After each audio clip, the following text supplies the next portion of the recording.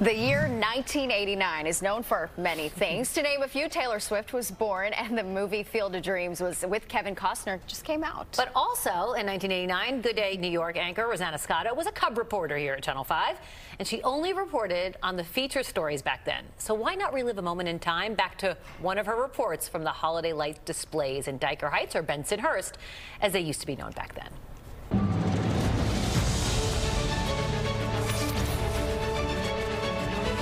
Guess who's coming to town? It was lights, tinsel, and action in this Brooklyn neighborhood as people get ready for Christmas. Welcome to Bensonhurst, one of the finest neighborhoods in the world.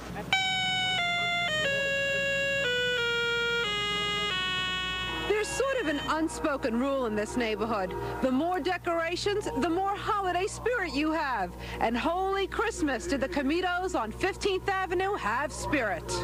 John Comito not only strings all the lights, not missing an inch, he also sets up the scenes in each window. But he steals the show when he puts on his Santa best. Hundreds stop by to take it all in and give out an order or two.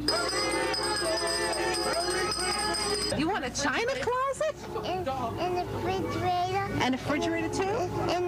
And bicycle. And 3 dollies. But all I want to do is make sure everybody's happy. I do this every year. This is 30 years of doing this. And I'm happy doing it every year. While there is no Santa at this home on 12th Avenue, the bows and lights make up for it in a big way. But you don't need a mansion to get some attention, just some imagination, and Perry Como doesn't hurt either.